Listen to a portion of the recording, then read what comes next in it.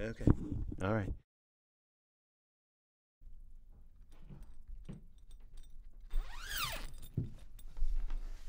What is happening, Boot Junkies? Mike Delgadio here, back with another video on home studio setup for VoiceOver. And we are not in the typical booth today. We are in a portable vocal booth provided to me on loan by the folks at VocalBoothToGo. I gotta say, this is a roomy, portable vocal booth. This is the 6-foot by 3-foot model. And I just wanted to give a demonstration. They sent it over to me, asked if I'd like to review it. This is not mine. I don't get to keep it. I have to send it back. I have no financial interest in this. I just wanted to demonstrate it for anybody who might be interested in having a portable vocal booth. When would you use this? The portable vocal booths are really good if you're in a situation where you can't have a permanent vocal booth in your house, in your office, on the road, wherever.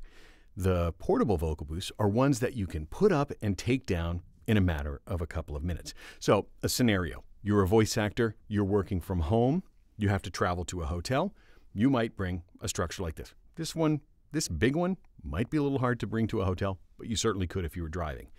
If you're doing e-learning modules and you're normally working out of an office, if your office doesn't have a vocal booth, but typically, if your office is any like the ones I've been into, the offices themselves, they're not so acoustically great. Lots of reverb. Putting one of these together so you could record your e-learning modules, then tearing it down and sliding it back under a desk or into a closet when you're not using it, that's a perfect scenario like this. If you're an actor who's at home and you're looking to get into voice acting, you don't have necessarily the space. I know a lot of actors in New York and LA, they're space constrained. Having a booth like this gives you plenty of room to work, but it doesn't take up any space when you're not using it. Why don't I give an example of how this works by doing a voiceover of assembling it. So I've gotten to the chance to assemble this a couple of different times, and I'd like to walk you through the assembly. What I have here in front of me, my computer, which is on a music stand. I've got a mic stand, and this is the Rode NT1A large diaphragm condenser microphone that's plugged into this device here, which is the Centrance MicPort Pro portable interface. This is connected to the computer, so I'm recording directly into the computer, all contained within the booth itself. So what I have right below me is the video that I'm going to narrate along to that just sort of walks you through the basics of an installation so you can get a sense of the size of it and what it takes to put it together and put it to use. So you'll hear it in action and see it getting put together. So let's get started. The first thing I needed to do, of course, because I'm space constrained, was make some room in my living room. My living room is pretty modest, about 12 by 15. And this booth comes in essentially two parts. There's a great big duffel bag that holds all the moving blankets. And there's a second bag, weighs about 15, 18 pounds, that contains an aluminum frame. You can see it up here, the aluminum frame that just sort of expands. No tools are required to assemble this booth. You just sort of stretch it out, and you just lift it up. It's not very heavy. You just sort of stretch it out, being careful not to pinch your fingers. And once you get it close to its maximum extent, you just then go around to each corner, and you'll see a little button, and you just raise up the triangular grid up here until it clicks into place, and then you'll know it is all the way extended to its maximum extent. Then each leg has a similar button system that you press the button, and you can extend the leg. This is a place where if you could have somebody help you, it would go together much more rapidly, but it's not heavy. Little awkward the first time you do it, but once you've put this together, those legs, they extend pretty readily. And what I found it was easiest to do is just go sort of corner to corner, back and forth, and raise it up until it was about chest height. So you see I'm just extending each leg, and I have it adjusted, and those pins are adjustable until you're about chest height. Don't extend it all the way up. Once you've got it chest height, then open up the duffel bag with the blankets, with the sound blankets. I think they're the Producer Pro blankets, the sound blankets that come with it. One of them has a window.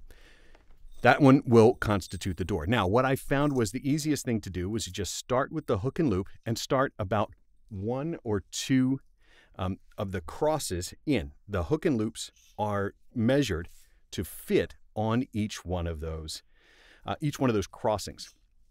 So you just go all the way around, just opening up the little Velcro, wrapping it around the cross, and Velcroing it together. And the Velcro's good heavy-duty Velcro. But I did find it's better not to start in a corner, but to start about midway on the second crossing. And then you just grab each blanket and attach it to that aluminum frame.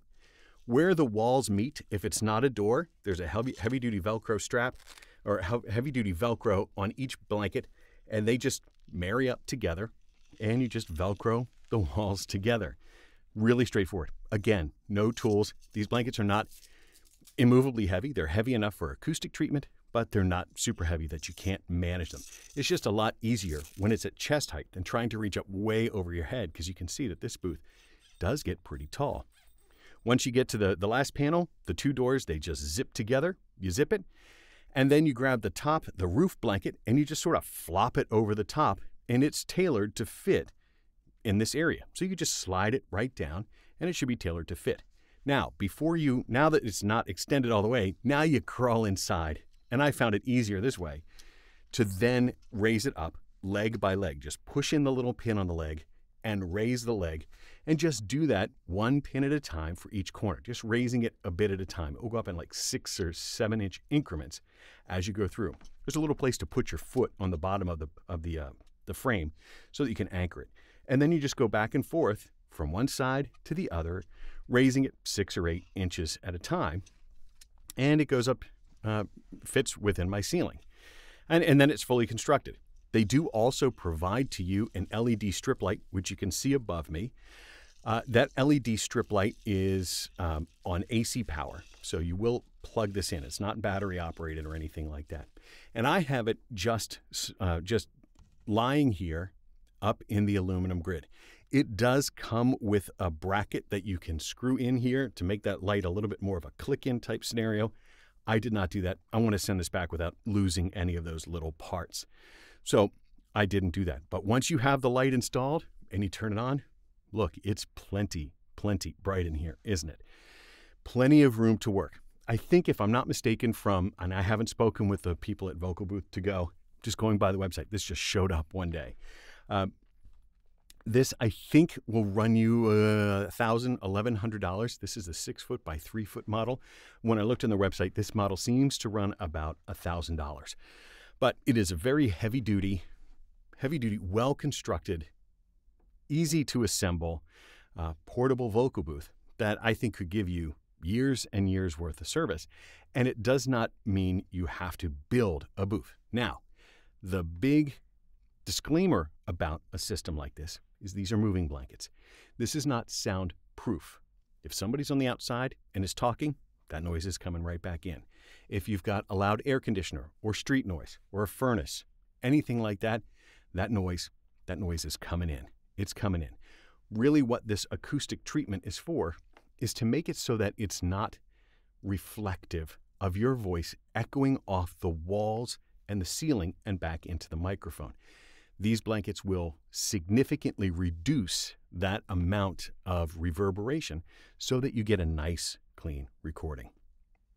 Now, the other thing I will say is this booth did come with a microphone that wasn't this one. I'll switch now to show you the microphone that was provided with the booth.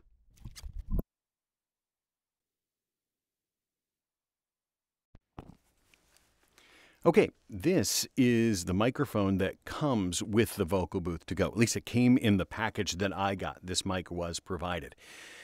It's certainly an unobtrusive microphone. So if you've got copy on a copy stand that you're reading from, or you're reading from a computer screen or something like that, a microphone such as this will get out of the way. I do find, though, that this provided microphone, it's probably not the highest quality. It's not the best microphone. It's certainly passable. So if this is the only microphone you have, go for it. This is going to work just fine.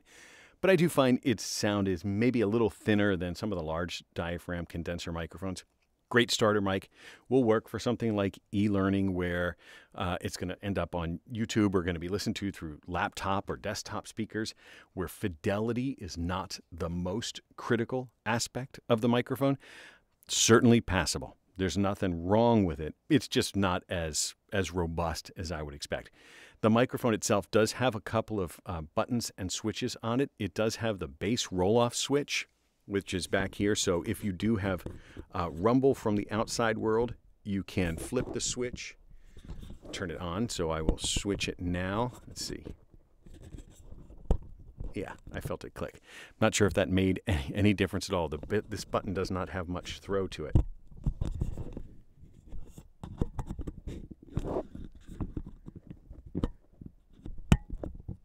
Okay. All right. So that's with the bass roll-off switch. So what that does is, so if you do have, you're next to a busy road and there's trucks that rumble by, or you do have a furnace or something like that, and there's just a low energy rumble that exists in your world where you're recording, that bass roll-off switch is something that you can activate to take some of that rumble away. It will also help, oops, I bumped it. Oh, can also help take some of the bumps of the microphone. If you bump the stand, if you're moving on the floor, sometimes that rumble will end up getting into the microphone. That roll-off switch will be there.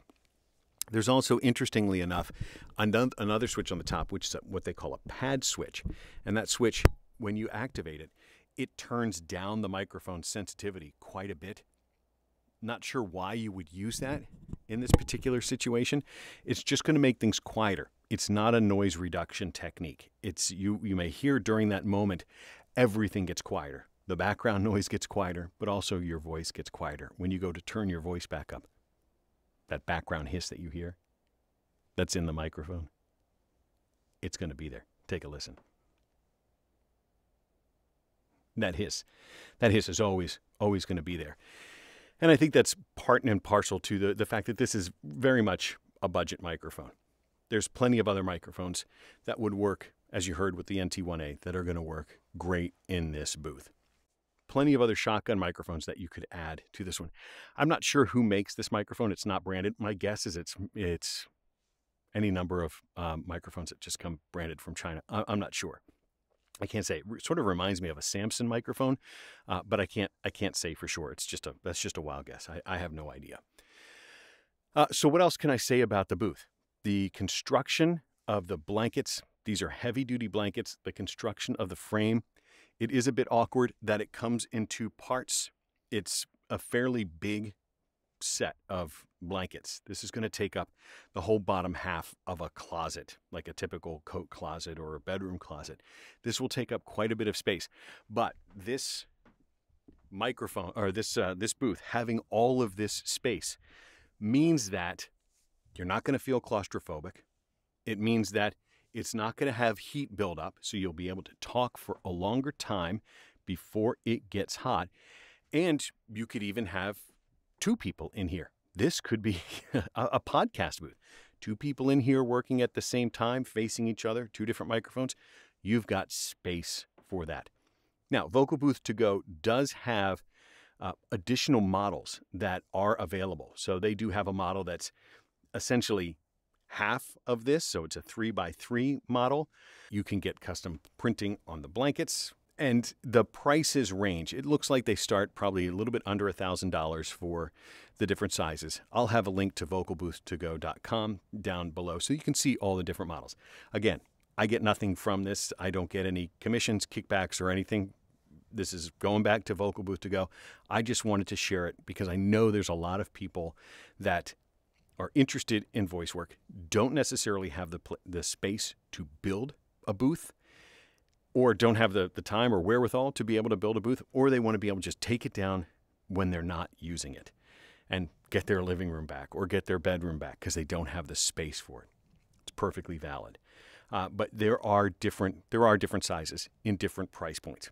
But as far as I can tell, they all look like they're assemblable by one person. So if you're living by yourself in an apartment where you want to just knock this thing up and down when you've got a gig, when you want to record something, you absolutely can do that. What else is there to say about the VocalBoothToGo? Overall, I was I was very pleasantly surprised with how well this went together. Its sturdiness, it was very straightforward. A couple of things that I wish maybe were a little bit different. I think you can get grommets so that you can use a hook or a carabiner type situation instead of the hook and loop. I'd be afraid in the long run if the hook and loops, with the weight that they're bearing, those hook and loops can wear out. It might take a couple of years, but those could wear out over time. I'd like to see a grommet that holds the blankets up as an option. I know that you can get custom grommets put into them, but it's an add-on for it.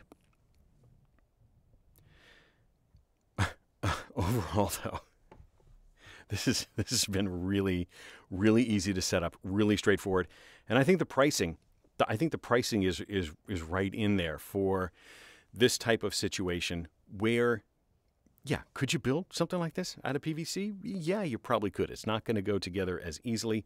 You're going to have to think through the design. You're going to have to put it together. I even think that VocalBoothToGo has at one point published a PVC version of this so that you can use just their blankets. Maybe be able to save a little bit of money that way. You absolutely could DIY something like this if you wanted to. The beauty of something like VocalBoothToGo is they've thought it out. They've got it all measured. They know it's going to work. They're going to stand behind their product, and you'll be able to just order it. Once it arrives, you're good to go. You're good to go. So that's what I have for you today. This is the VocalBoothToGo mobile vocal booth. Really grateful to the folks over at VocalBoothToGo for sending it to me, for loaning it to me. You guys will get it back shortly. It has been a joy and a pleasure to use. Really grateful for it. Thank you so much. Now, I hope that helped. I hope that helps you decide if a portable vocal booth is right for you. That's all I have for you today. Now, go get yourself a microphone. Get yourself in a booth. Maybe one made out of portable moving blankets, aluminum. Maybe this one. Maybe. But get yourself a microphone. Get yourself in a booth. Record something amazing. Thanks. We'll talk to you next time.